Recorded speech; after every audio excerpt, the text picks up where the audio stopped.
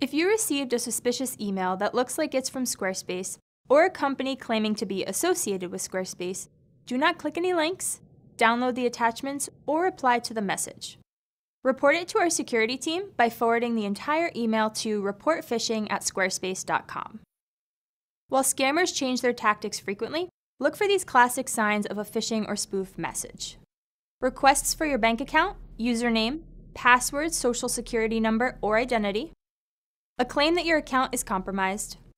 Typos in the from email address. Emails that mimic our design, or emails with .html attachments. Squarespace will never ask for your full credit card number, your bank or routing number, your password, or your social security number. Squarespace may ask for information to verify your account if you contact us, like the last 4 digits of your credit card. In certain cases, we may ask for a copy of a government-issued ID, but only in an interaction with our customer care team. Let us know if you have any further questions. We're always here to help.